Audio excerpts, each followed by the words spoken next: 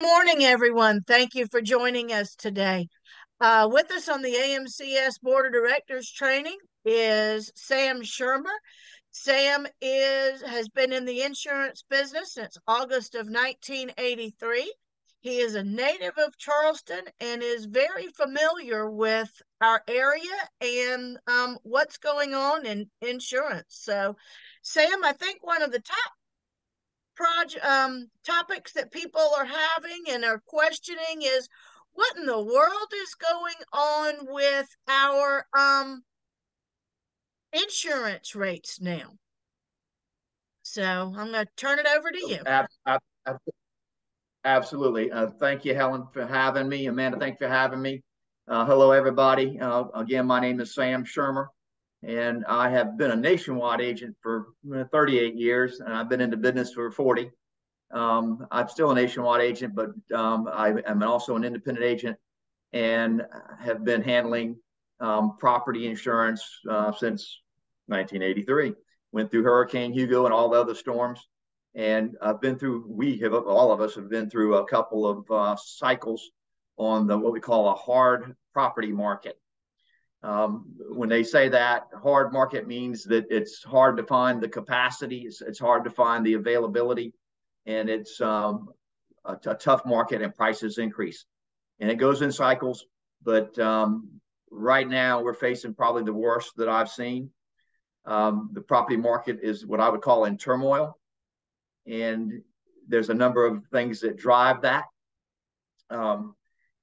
It started about a year or two ago. Obviously, we have the weather events. You have the storm that we had to go through Florida, down in Fort Myers, down that way. I believe it was Ian. And that was kind of like the straw that broke the camel's back. They had a lot of damage, a lot of money. So the weather is driving it. Large accounts. If you've got a habitational or even an office building of some sort that's got a lot of value to it, and you start talking 20, 30, 40 million, $100 million worth of coverage, that's a lot of exposure in any one place for a storm to roll in there and take it out. The carriers are also seeking to spread out their risk so that it's not all coastal related. Well, the coast is where they're getting hammered. So they like to have stuff that's in Greenville, South Carolina, or they like to have stuff that might be in Tennessee. And then we all look at the television and say, well, they have tornadoes all the time. So which pick your medicine, so to speak. But they do like to spread the risk out. They're trying to do that. And they are hammering on the rates. They're hammering those that are on the coast, and they're easing off a little bit or not as heavily on the ones that are inland. We have our economy. As y'all know, gas is higher, taxes are higher, everything's higher, groceries are higher. The economy, inflation is driving some of it. Insurance to value. You'll hear that talked about a good bit. Replacement cost is probably more common phrase.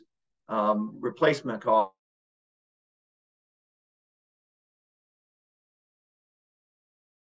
Rebuild, the increased cost to rebuild is so much higher now that they're estimating that they're anywhere from 30 to 40% off on the replacement cost on the building. So when they do catch on fire or blow away in a hurricane, they're finding that they're underinsured. And on the carrier side, they didn't collect enough premium for the risk. And on the client side, they're sitting there with not enough money to rebuild what they had. The other one that you don't talk about much with the general public is reinsurance. Reinsurance is insurance that insurance companies buy. So on a smaller scale, if we all five or six of us, 10 of us got together and we all put $1 million in the pot, we could open up an insurance company in Florida at the drop of a hat. But then we say, well, wait a minute, what if a big old storm comes? I don't want to lose my $1 million investment. So they go out and buy insurance so that when that storm rolls through there and does, there's different levels, but let's just say it does $250 million worth of damage. The investors that run in the insurance company, they can't handle all that. So they purchased reinsurance that says, hey, we'll handle the first $250 million. after that, we want the reinsurance to kick in. That's reinsurance. Insurance for insurance companies. Well, the reinsurance about 2 years ago sat there and looked at it and said, wait a minute, with all this increase in the values of homes, increase in the value of your condos, increase of your personal homes, whatever you got, it's all increasing and costs more to rebuild it.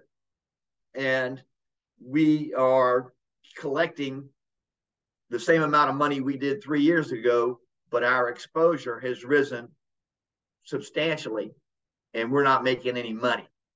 So the reinsurance companies came in and hammered when I say hammered, they dropped the bomb on them. They gave them a big old gigantic bill and said, if you want the reinsurance that you bought last year, it now costs 3 times that, or 4 times that, or 5 times that.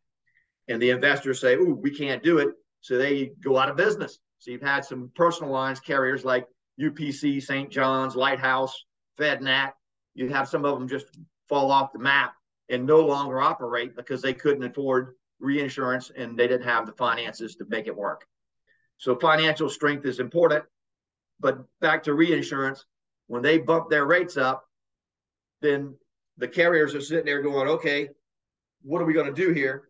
We have to push this over to the client. So what we're seeing is in this hard market is a very, very strong push to get rates up to what they feel is adequate. We're seeing anywhere from 50% to 70%, and I'm seeing some that are 100%. Rate increase from what it was last year. It's brutal. It's making everybody scratch their head and go, what in the world? How are we going to do it? So we start looking for other ways to reduce that rate.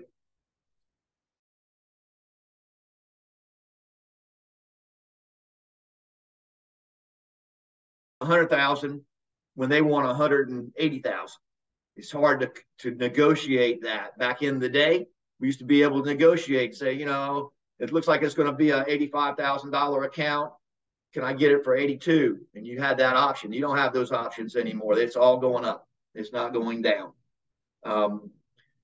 That's what's driving it. That's what the marketplace is doing. It's not a very pretty marketplace. Again, that's the worst I've seen in my career on homeowners and on commercial property insurance. It's across the board. Everybody's going up. Everybody's taking rate. It's not pretty, but that's what's going on in the marketplace. Does anybody have any questions about the marketplace, or have any questions that I'd like to ask me about that, or do I need to go anything deeper than that? I think that's good, Sam. But you mentioned about companies dropping out of the market. Yes. 2 years ago, approximately how many companies did we have? Or a different way to ask it is, approximately how many companies have dropped out of our market that we were able to get bids from, let's say 2+ years ago? Upwards of 15. There's been Wow. at least 15 carriers that have withdrawn from the marketplace, maybe more than that. When I go to market, I might get a summary of 15 companies, and I might only have 2 that are willing to play in the coastal marketplace. Now we get inland, it gets a little bit better, but on the coastal marketplace, they're few and far between. And not only that, but the ones that are here are limiting capacity. If you needed 32 million, well, I had one the other day that needed over 100 million, and they were only willing to offer $50 million worth of wind. And so the capacity there from the carriers has been limited, and they can't take on all of the risk that they did last year. So some people are having trouble finding 100% to value coverage, meaning they might only be able to get 80% of coverage, or they might only be able to get 50% of coverage. Now, if they want to pay,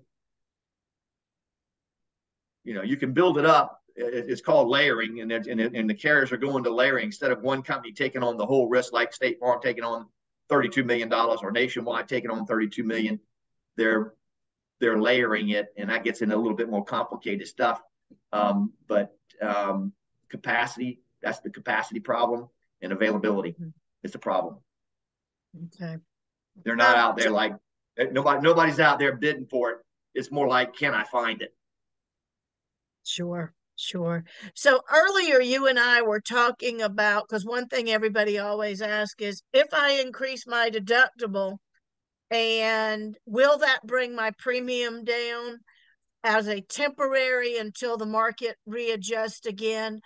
What explain how that works and Okay. the risk with that, and if I want to lower my premium back down, what happens in that situation? Will it go back down to where I was before? Okay. Um, as we all know from our own personal experiences with cars and boats and houses or whatever you own, you can always go to the insurance man and they advertise on television. You know, call us. We can talk about your deductibles. We'll raise your deductible and reduce your premium. That is very, very normal. But when we get into situations like this along the coast and hard markets like this, they start to deal in what they call a rate per 100, or they come up with a rate that they want, and they say, this is what we'll offer it at. And we say, well, we want a higher deductible. Will it change the premium much? They've already got it in their mind that they want that rate to be $1 or $1.10 or $1.20, whatever the rate was that they wanted. And there have been times where I call, even in the past, that I call and say, hey, if I go to a higher deductible, and they'll say yes, but the premium stays the same. And that is foreign and adverse to what we all know. We all are in the world that if you raise your deductible, your premium goes down. It's going to go down. If it goes down at all, it's only going to go down a little bit because they still want to be somewhere in that range of that $1.10, $1.20. And I'm making that number up just for simplicity. But that's the way that works. We can raise the deductible. Right now, they're mandating higher deductibles where it used to be 1%, 2%. They're mandating 5%, or they're mandating a $100,000 minimum wind deductible. They're driving in the hard market. They're telling us what they'll offer us, and we don't have a whole lot of options there. But it is something that we do address when we go to market. We try to get the best deductible that we can. You can also buy down a deductible if the carrier comes in there and says, hey, I'm only going to offer it at a 10% deductible, and it doesn't float with a mortgage company or financing. You can buy deductibles down, but that's more premium. That's available. You can change the deductible to a higher deductible down. The thing about that is that when the storm hits, that money, you'll get a check short that amount of money. So let's say that the deductible is $50,000. Hurricane comes, does lots of damage to the buildings, and y'all, the HOA is sitting there looking at it, going, okay, well, we got our money, we know what we got, we know what it costs, but we're $50,000 short because of the deductible. That deductible can be usually will be assessed to the unit owners, and how y'all handle that. Each board needs to sit and determine how you handle all deductibles. And then as you increase deductibles, we need to let everybody know on the in the newsletter that y'all may or may not send out, emails, whatever y'all send out to the unit owners, to let them know that it has been done. Because anything that y'all make decision wise is like that needs to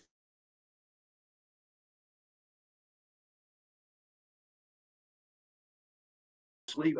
But usually they lock it in, and changing the deductible, you know, doesn't happen often, but it can be done. Yes. Okay, very good. And then I'm sorry, I froze there for a second. You may hit this while I froze. But Okay. when we go to lower the deductible back down, it's just like it doesn't reduce the premium that much. It won't come down that much either when we lower it, correct? That is correct. Okay. Yeah, So, when we come back down on the deductible, when we went up on it, it didn't save us much. When we come back down on it, it isn't going to cost us much. But the carriers got to agree to it too. So some of them will get kind of, in this marketplace, they're going to get kind of picky. So be prepared for okay. that. All right. Sam, let's talk about claims. A storm comes through. Um, how does that need to be handled? How does it work with the insurance company? And then Yeah. also, if we have a trip and fall, how does that need to be handled? Okay. Um, Claims is very important, y'all. Your claims history, there's a thing called loss runs. I might call and ask AMCS to send me loss runs, or they might call and ask for me to send them loss runs. That is the history that your account, your risk, your HOA has had. That's their claims history that they've had over the last 5 years. It could be nothing on there, or it could be a slip and fall here, a fire there, a shooting over there, a hurricane over there. That it'll tell us all of that, when it happened. It tells us how much was paid out and whether the claim is open or closed. An open claim needs to be settled before we can change carriers or change companies by any way, shape, or form. Can't have any open claims. Got to be closed. So the history, your claims history is very, very important and needs to be protected at every turn. When a big hurricane rolls through, in the past, it's been very normal for the client or the unit owner to say, oh man, it just blew the roof off, blew my window out. I got damage. I got rainwater in here. And they know that State Farm or Nationwide or Allstate was the carrier. And they pick up the phone and they call that night because it happened and it scared them. And they call immediately and file the claim. That is not what we want to happen if we have multifamily situation. We need there to be a gatekeeper, and that gatekeeper, whether it's someone on the board or whether it's someone at the property management company, that gatekeeper needs to be the one that everybody calls and says, I had this happen. And the reason for that is to, one, keep the number of claims to being reported, because every time somebody reports a claim, it's going to show up on that 5-year loss run. It'll all have the same date, but there'll be 6 of them.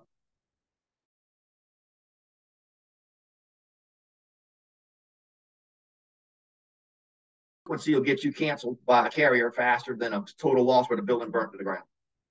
So we want to make sure that we have a gatekeeper, that when those claims happen, all the claims go through the gatekeeper. They have a small grease fire in their unit because they fell asleep and were cooking French fries, and that fire needs to go straight to the gatekeeper to determine, is this something that we're going to file? Is it a huge claim like $300,000 worth of damage, or is it a $10,000 claim and we got a $5,000 deductible? So, or under even under 5,000. It just smoked up the place. We got to get somebody there to clean it. It's going to be about a $4,000 bill, but we got a $5,000 deductible. That's not. We need a gatekeeper to make sure that those little claims don't cause us a frequency problem. We don't want a frequency problem. So having a gatekeeper. So when the storm comes, everybody wants to call. They call. Let's just say they call Helen and say, I've got a claim. Helen and I will talk, and the insurance people talk, and then we'll find out whether it's something to report or something not to report based on your particular deductible for your HOA. That's very important, and that comes into play because that when y'all determine what deductible y'all want, that's also what we call self-insuring. You're self-insuring up to that amount. So if it's a $50,000 number or an $80,000 or $100,000, that's what you're self-insuring, and we're not filing any claims for hurricanes or such underneath that. For a fire, you're going to have a deductible like a $5,000 or a $10,000 or $2,500. We're not going to file any claims that it's going to be under that or just barely over it. We don't want to show a claim on the loss runs that was a $5,500 claim. They whacked off the $5,000 and put a $500 claim on there. The other one is slips and falls. Helen mentioned slips and falls. They happen a lot. Bodily injury is covered underneath the general liability policy. If someone slips and falls, I believe we had one time someone was walking down the steps and fell off the rail or fell over the rail. You have people fall out windows. You have people have something fall off of their roof. A light fixture might fall off and hit them in the head. You have shootings. People pull out a gun and shoot somebody. All these things come into play. And when those things happen, usually I like to be advised of it. I get an incident report from the property management company telling me that this happened, but we're not ready to file a claim yet. And then I say, okay, and I mark it in my file. And whenever they're ready to make the claim, or they get suit papers. If you're on the board of directors and you get suit papers, the first person you need to send the suit papers to is the property manager. And the second person you need to send it to is me or the insurance person, because failure to notify can cause a lot of problems. So don't sit on it. Don't stick it in the. If you get a suit papers, it needs to be handled, and it needs to be handled immediately. We do cover the slips and falls, but we need to know about them, and we need to try to make sure that you're always looking at your property. The HOA needs to be looking at the property to make sure that you all have taken as much care of the property as you can. One of the ones that I like to tell a story, an example, is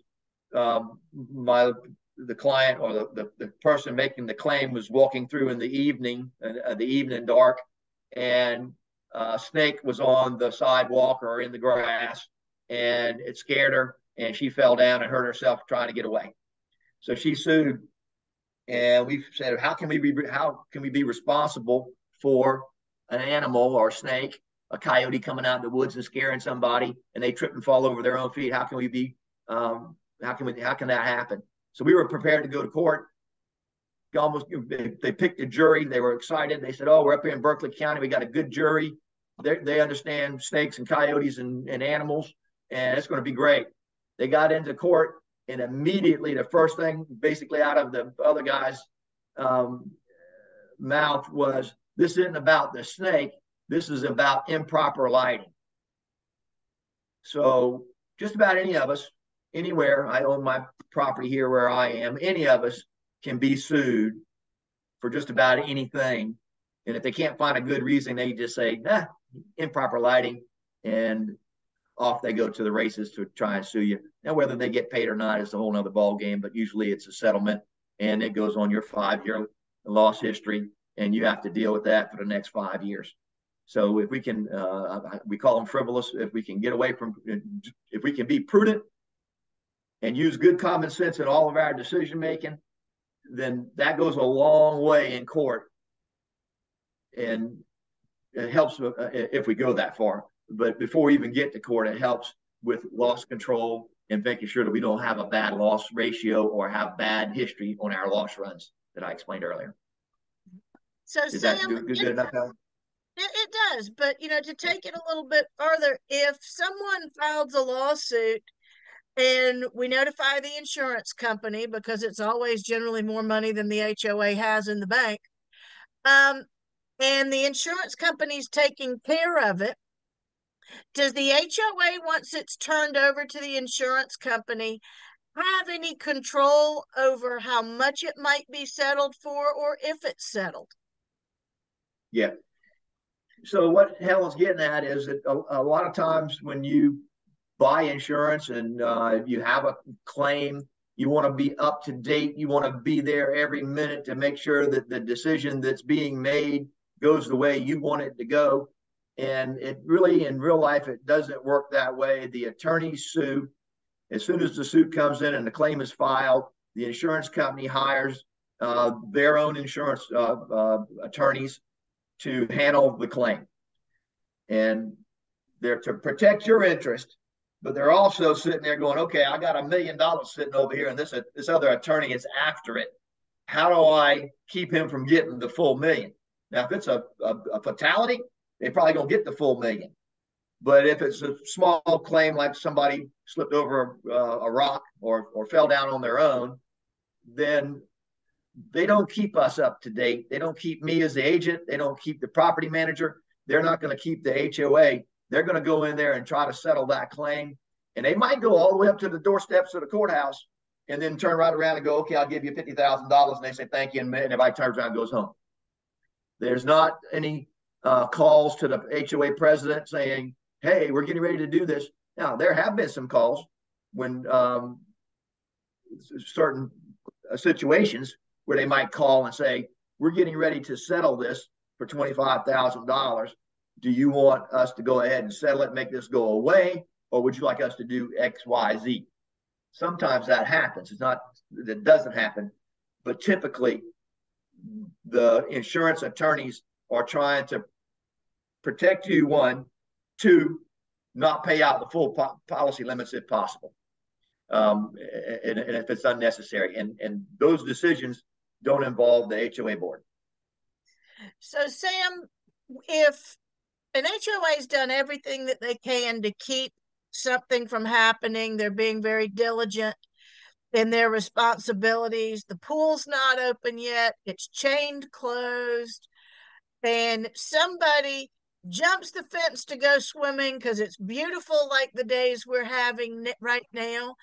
And when they jump that fence, they break their ankle. They were trespassing on our property because let's say they're not even an owner. They're trespassing on our Yes. property. They jump something that we have closed. Can they sue us for something like that? Yes. Whether they pay it or not is one thing, but yes, they will. When we get those lawsuit papers, everybody, it's not optional whether we file it or not. Once those filed, so the FYI that it happened is we sit on it. We look, but when those lawsuit papers come in, we have to file that claim right then. It's going to go on the loss run. There's no ifs, ands about it. But that's the defense. When you pay for that general liability policy, you're paying for somebody to defend you. So when that person jumps that fence, he's not supposed to be there. We can't make it go away because his family is going to sue. Like if they jumped in the pool and drowned, the family's estate is going to sue, and we'll have to respond to it. We can only do, like I said earlier, we can only do what's prudent, and we can only do what the common sense person would do. And that's what the judge is going to look at. Now, I'm not an expert on the legal side, but everything that I read or know is those are the first two principles that they're going to look at in where are you taking good care of your.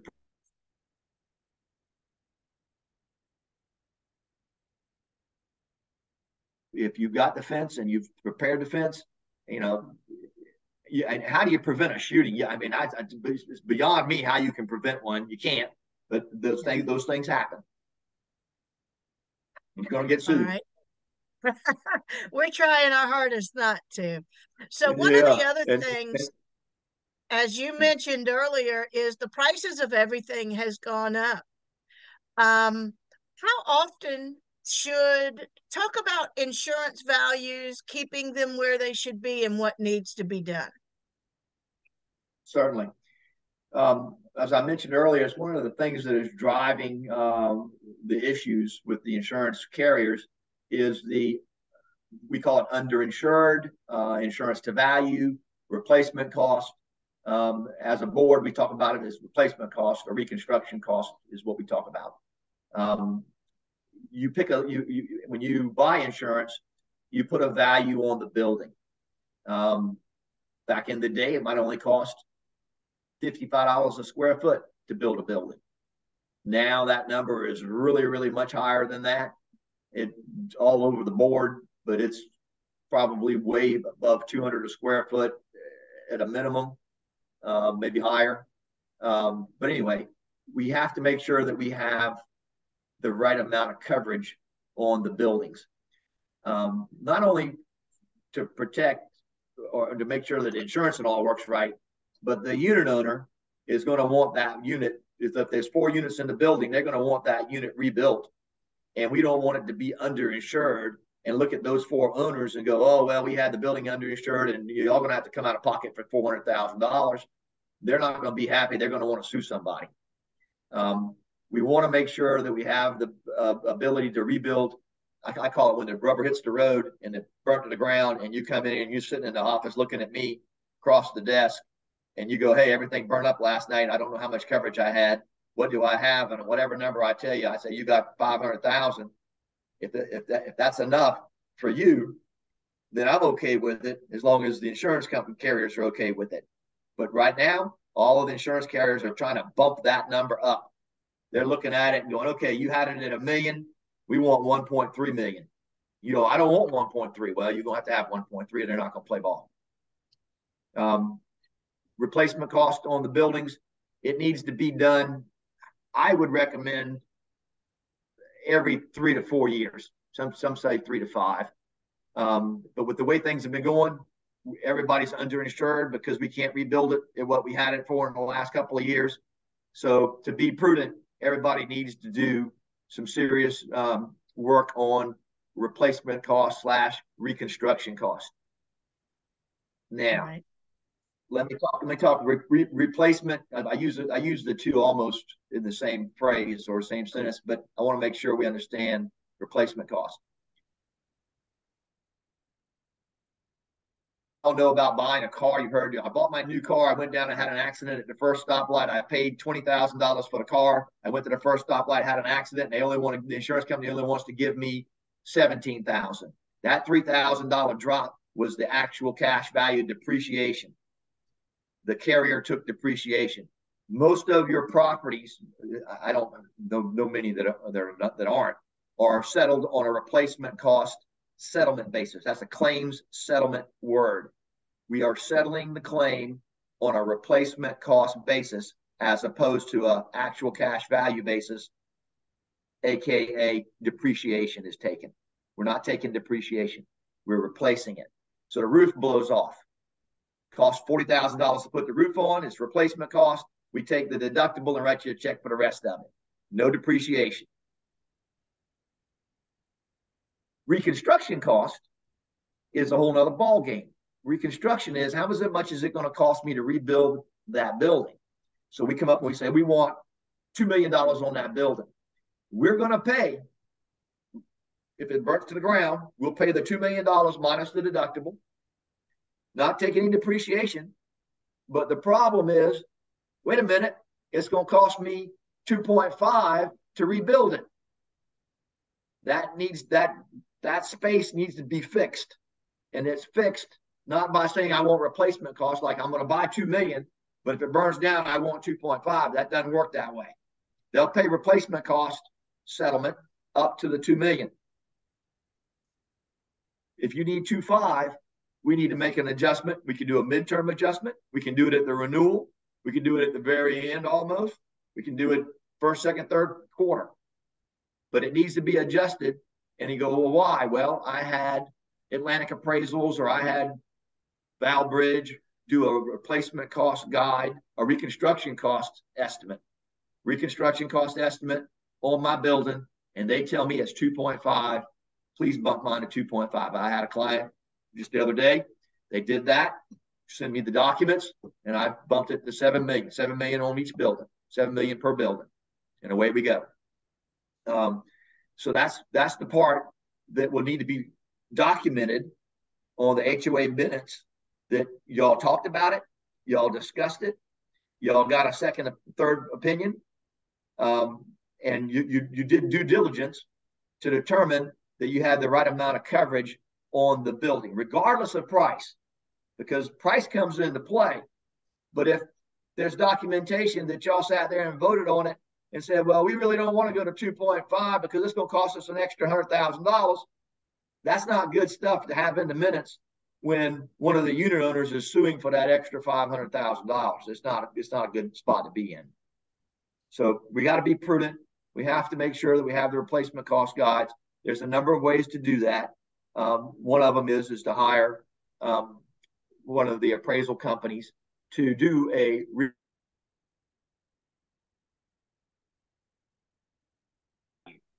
market value. We all know is what we could sell the house for, sell your home for today. But that includes land value and what the market stands, not what it costs to actually build it. And they're two different numbers. Okay. So, Sam, if there is a loss on the building itself, and let's say it's older and the kitchens were originally built with Formica countertops, but now we have granite that's easily acceptable, accessible. We used to have thin contractor grade carpet. Now we can do hardwoods and all of these synthetic laminates and stuff. If it was valued and based on what it was built with, how are those overages for the upgrades, so to speak, handled? Okay. The bylaws come into play, everyone. Y'all are familiar with the bylaws of the HOA, some call them covenants and bylaws. That's going to dictate what's going on. Now, this is not the value is on the building. And then it gets down to, okay, are we going to build the building back with the interior walls, with the sheetrock? Or is it going to look like just studs and insulation and electrical wires? One's referred to as all in, and the other one's all walls out. So if it's walls out, when you have a fire and they have to rebuild your building and it's walls out, that'd be just the shell of the building. You would open the door and you would be looking at insulation and wiring, and you, as the unit owner, would be responsible for putting back the sheetrock, the trim, the bathroom, the kitchen counters, the kitchen cabinets. Bathrooms are very expensive to put in. Just a square room with a whole hardwood floor is one thing, but boy, when you start putting a bathroom in there, that's a lot more money. And the unit owner may be responsible for that, depending on how the bylaws are written. We'll come back to the bylaws in a minute if Helen reminds me. But so what I want y'all to know is that each unit owner should have an HO6 condominium apartment unit owner's policy, townhouse or condo. They call it an HO6 policy. All of the insurance agents sell them. You can call your local agent and say, I need an HO6. But the main thing is to make sure that you have one. It is very common that when we have a large storm, that someone in the HOA picks up the phone and says, what HO6? I don't know what that is. I thought I had insurance because it's on my invoice that y'all send me from my regime dues. I thought I already had insurance. No, we have insurance on the building. And depending on the bylaws, either it covers the way it was built or it covers just walls out. It's just a shell of the building, and you would have to go in and put all the other stuff in. So if you are responsible for putting everything back in, how do you cover that? The HO6 usually just says, how much do you want for contents? You say, well, when I pulled up with the U-Haul, you have to come up with it. And I don't, there's no way for me to tell, but you just give me a number. You say, I had $50,000 worth of stuff in that U-Haul. I said, okay. So everything you moved into the apartment when you bought the condo when you bought it, you had 50,000. Yep. Do you want any coverage on the dwelling? That really, there's other words for it. Dwelling, betterments and improvements, additions and alterations. Those are three words for the same thing when you're talking an HO6 condo or townhouse policy. So it might say dwelling, and might have, so you would come up with a number. And I said, well, to put a bathroom in, to put this in, I think you need $75,000 to $100,000. Okay, so you do the 75,000. So now you got 75,000 on the put everything back in, the walls and all, and you got 50,000 to put all of the contents, beds, things like that. But anything that's nailed down or cannot be removed will probably go underneath the building. A refrigerator that's just slid into the slot, it could probably go either way depending on how the adjuster looks at it. But let's just say because you can move it out and put it on the truck, that's going to go under contents. The flooring, you can't take that with you. The flooring is going to go, the flooring is going to go into the building coverage. So you would have $75,000 to, you have $75,000 to put all that stuff back in. Everybody needs to have one. The HO6 also covers liability. You have a friend coming over for Friday night cocktails. He slips and falls, bumps his head. No problem. He gets taken care of. But then the next thing you know, his daughter is suing you. She talked him into suing. We're going to fix that. Something's wrong with my phone. I apologize. But the liability is also taken care of. Liability, and there's a little piece in there called MedPay, but that doesn't come into play much anymore. But liability is very important. That's a dog bite. If you got any dogs, most of the times it covers it. But some companies have sublimits in there that says we don't cover it, or we only cover it for $25,000. So watch out for that. Deductibles, Right. one other thing, Helen, I know you speak. Deductibles. What do you do about the deductible and loss assessment? There's a coverage in there called loss assessment.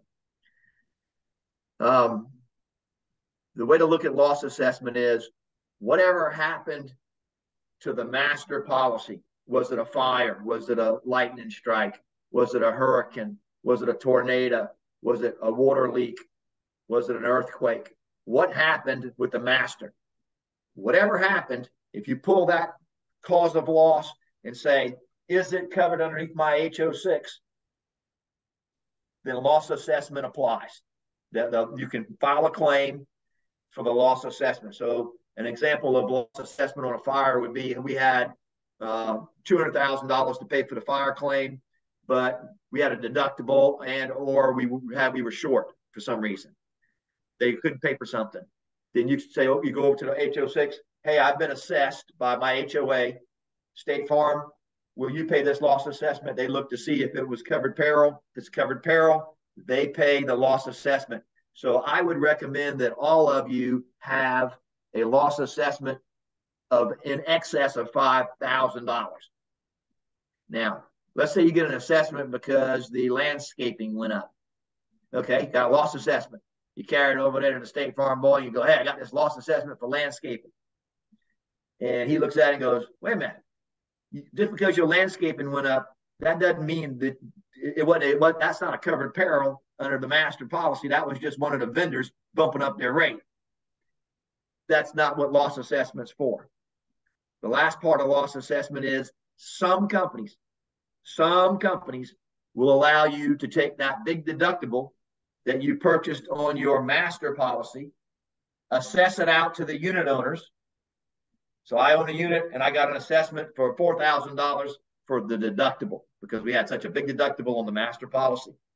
I take that to the state, take that to my insurance man. And I say, hey, I got this loss assessment for the deductible. And then they go, well, what was it for? Oh, it was for the windstorm. Windstorm is covered. Windstorm is covered under the HO6. Yes, we'll pay it. And they'll pay up to whatever number you have, whatever coverage you chose. That's why I'm telling you, don't let it be 1,000. That's just a little bit. For pennies on a dollar, you can get 5,000. You might be able to get 10. You might be able to get 25,000 loss assessment on your HO6. And ask them if it covers the deductible that's being assessed after the master policy, because some don't, some do. Very important. Okay. So if there is a loss and I have a tenant in my unit and they have to move out for the building to be rebuilt, is there insurance for me to recoup my loss of rent? No. Okay. Is there insurance to help? Hold on, Helen. So the tenant has nothing. The tenant has nothing. So the tenant is on his own. He should have bought a renter's policy and he would be filing a claim over with his company over there. So there's nothing there for that. If there was a fire and the cause of loss is a covered peril underneath your HO6, there may be some loss of rents underneath your HO6 that would reimburse you, the unit owner, for the loss of rents that you are incurred because of the fire. Yes. No to the tenant, yes to you. All right. Very good.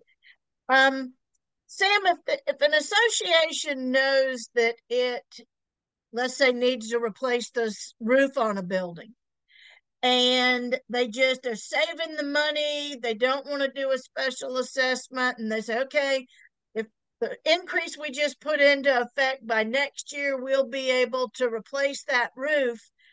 But unfortunately, the hurricane comes in and takes our roof off before we're able, and we know that it's not 100% roof. What are the dangers of deferred maintenance and not doing maintenance for one reason or another? The roof on all buildings right now is a very, very hot subject. Down in Florida, they're facing they're facing some of the same stuff that we're facing, but they have been facing for the number of years a insurance crisis because of the roofing industry going and telling everyone that, hey, you've got damage to your roof and let me handle it, and I'll handle it, and I'll sign this piece of paper. That has devastated the Florida market. So what did that do? Is that made all of the carriers up and down the seaboard be very, very scrutinizing of any claims on a roof. Now, if a hurricane comes, we know we had a hurricane yesterday. It did all kinds of damage. The fear that we need to watch out for is if the roof has already exceeded its useful life. They get out there and they go, wait a minute, I just replaced my roof on my house. I put it on in 1993. We had a March, the century, storm of the century in March of 93. I put all the roof shingles blew off. I put a new roof on. Insurance company paid most of it. And I've had that same roof since 1993. And if I had had a claim or tried to make a claim on that roof, that adjuster was going to come out there and go, when did you put the roof on? I was 1993. Well, Sam, that thing was so old and the sun had cooked it so much. He says, you didn't have anything for us to pay for. And they'll deny a claim on they call it, I think they call it obsolete. It had outlived its useful life. Like you got an old sofa in the garage, and you have a fire, and the old sofa, the dog's been sleeping on it. They're not going to give you a new sofa because it was already obsolete and it was already used its useful life. So you got to be careful for that. And some carriers are putting what they call warranties in the policy that say if your roof is older than 12 years old, 15 years old, different carriers do different things. If it's older than 12 years old, it's actual cash value. Now you're into a claim settlement where they're going to take depreciation. Now they're going to say, well, that roof, or let's use my example, Sam, that roof was 30 years old. By the time we depreciate it, we only owe you $2,000 and you got a $5,000 deductible. That's what happens with that. So be careful on the roofs. Once again, we have to be prudent. We have to use common sense, and we have to make sure that we're doing that and exercising that as a board member.